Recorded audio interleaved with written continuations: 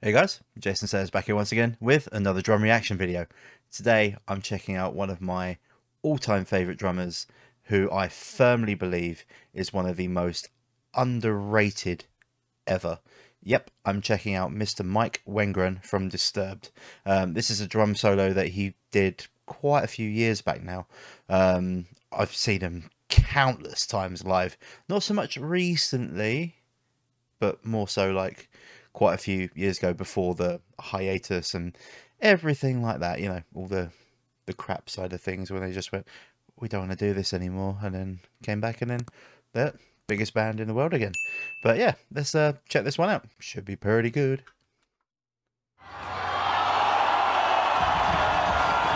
Love the music as a repertoire.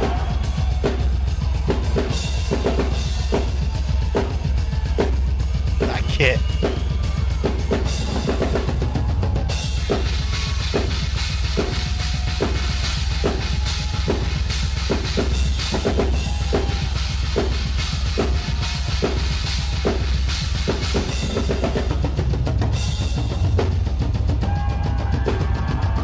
I love these tribal grooves he does.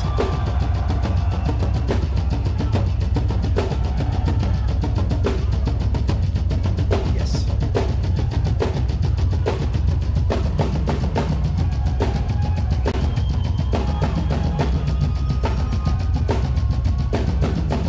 That kit is fire, literally.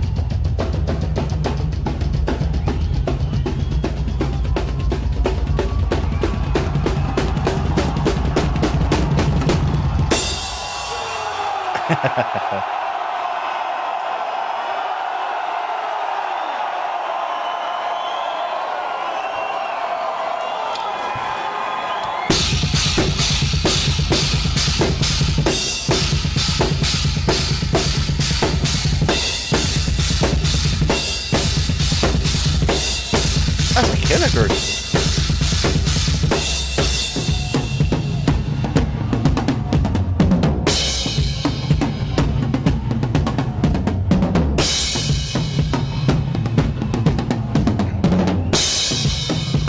Shame the audio is only in one ear.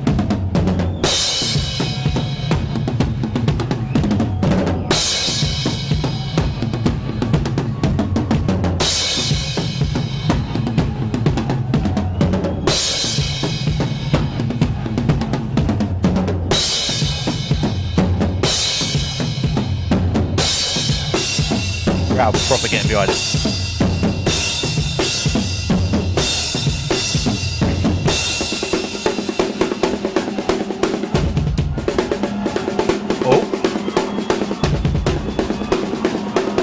Waking the demon.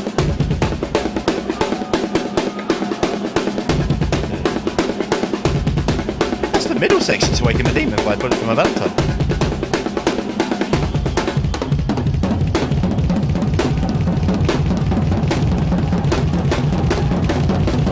Love that.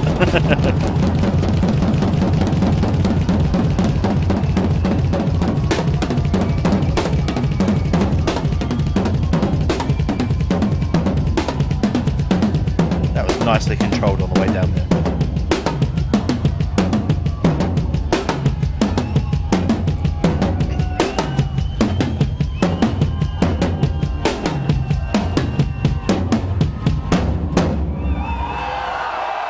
That was cool.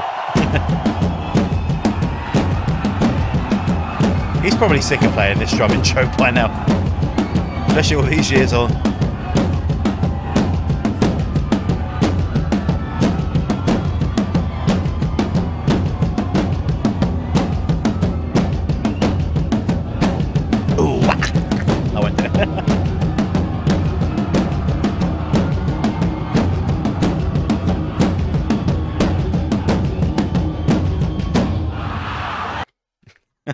Shame.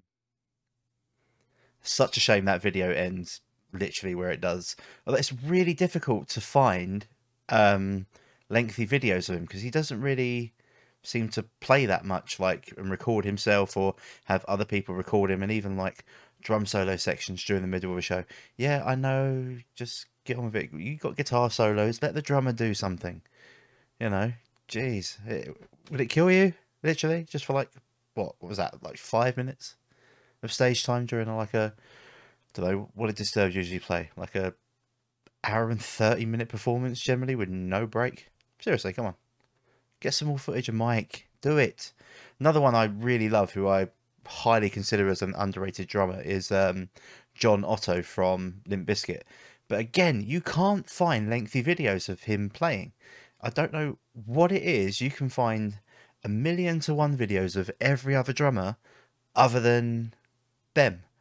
And if you know of where any of the lengthy videos are of either John Otto or Mike, please comment down below. Going back to Mike though, that had quite a few things going on. Pretty sure that was Waking the Demon, the middle section, by Bullet for My Valentine. Shame he kind of, I don't know what happened there. He messed up what happened, but basically I'm not sure what he did. He looked like he doubted himself halfway through. But he's a phenomenal drummer. You've only got to think of the iconic drum patterns that he's done in his time.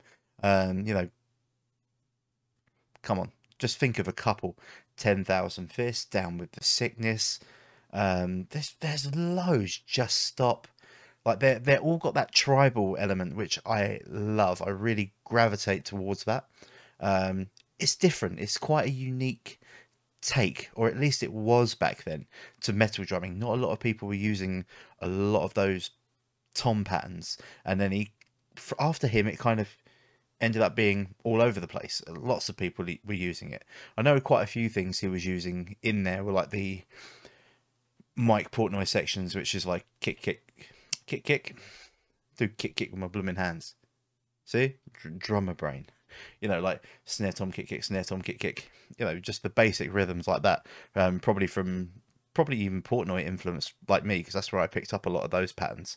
But yeah, he is incredible. You know, you've only got to watch Disturbed live to just know how good he is.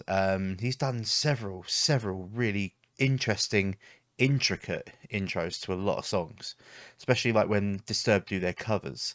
And he just knows how to take a song and build it. Like, when I say build it, I mean dynamically. Like, the intro to Down with the Sickness, basically, the tom intro is massive. And you think, well, this song's got nowhere to go. Sorry about the edit here. My camera decided I'm going to stop recording. You know, I'm probably boring it half to death. It's like, mate, I'm sick of drums. That's all you do. But anyway, going back to Mike, and I was talking about the big build-up that Down with the Sickness has. I was saying, you know, it's a really massive tom intro. And you're like, this song has literally got nowhere to go. And yet, it does. Everything builds around it. That's what I mean. Sometimes, if you try and start a song as strong as Down with the Sickness, like with that big, heavy toms, generally, most songs can't... Generally, most songs can't recover from that. But yet, Disturbed utilize everything that they have going for them and push the song forward, then pull it back, then push it forward. And that's what I mean by dynamics. They make the song really dynamically interesting. And I just think Mike is very good at doing that with his drumming. Anyway, I'm going to shut up now, and I'll let you enjoy the rest of my videos, which will be appearing on screen now. Thanks, guys. Catch you on the next one.